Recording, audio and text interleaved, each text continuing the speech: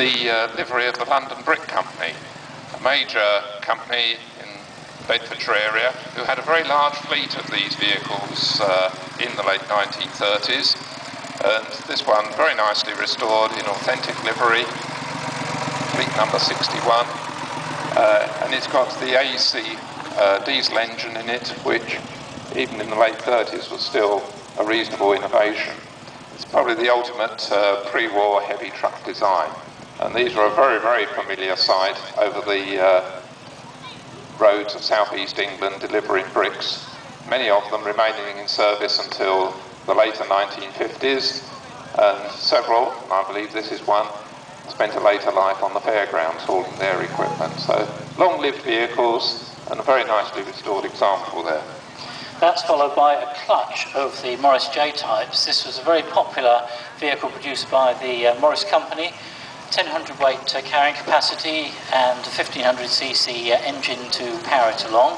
Most of them were delivered in van form, but the first one here has what's known as a car version carried out onto it, which turns it into a little minibus, if you like, for estate use or small hotel, taxi use maybe. And the second one is a similar example that's been fitted with, that's been converted into a minibus form. This is Rich Chapman's example, dating from 1952. The one in front is the earlier vehicle, the JB. They were powered by the overhead valve engine rather than the side valve job. And the third one in the trio is Ray Morphew's example, dating from 1955. And again, this one has got side windows and seats inside as well. Very popular by all sorts of small traders, particularly people who worked on the markets, because of the sliding doors and relatively narrow body. It was a very manoeuvrable vehicle, very easy to slip down through the market stalls and into the side streets. Interesting, there 3 with side windows, all the utility conversion models. And all converted by different people, I think, by the looks of them as well. Yes, all with various designs. But no actual van version, although we do have one out at the side of the arena there. Now we come to a very notable design of vehicle, the Scammell mechanical horse. The Scammells were best known, of course, for their very large, heavy trucks, but the mechanical horse was developed by them in the 1930s. The examples we have here today are the types that were built for the railway companies, and British Railways in particular, in the post-war period. Now the example in front of us at the moment is showing just how manoeuvrable a mechanical horse is, and also how quickly and easily the trailer can be disconnected from the tractor unit. The tractor unit has got a special coupling arrangement devised by Scammells, and as you will see, it just slides with a couple of guide rails underneath the trailer. It automatically lifts the trailer supporting wheels as it goes in, and it locks itself to the trailer.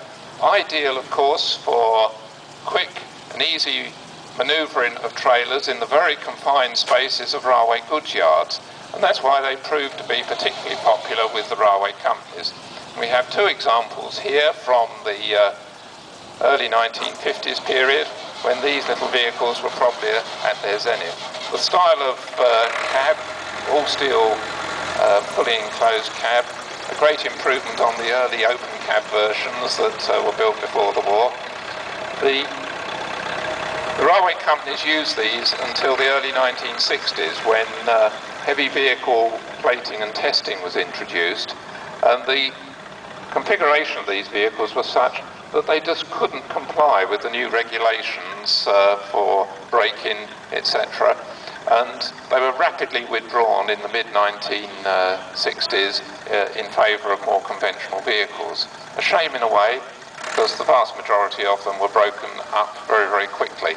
In fact, I think more trailers survived than tractor units, because farmers often took the trailers on for something to carry the hay on. And they're doing a little pirouette in the corner of the arena for us here now. We're going to a much heavier type of vehicle now with our next entry, number 70, and this is the Leyland Beaver of Peter Hedger. Leyland Company were synonymous with heavy haulage for a good many years, and the Beaver, they named During the 1930s, they named many of their trucks after various sorts of animals, and the Beaver was one of their mid-weight models. And this is something of an interim model between the pre-war and the post-war designs, and sounding absolutely splendid as it ticks on. The 20 plate on the back reminding us that for many years heavier vehicles were restricted to low speeds on the road, and a vehicle of this size was only allowed to travel at 20 miles an hour, which was really quite ludicrous. Now we come to another Morris van. This is the JB model. It's from 1957, brought along by Peter Bish today.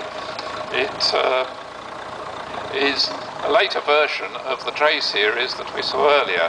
There was one other in between, and by this time, this one you'll see is badged Austin Morris. It was the British Motor Corporation had merged, and similar vehicles were produced under the Austin Morris name.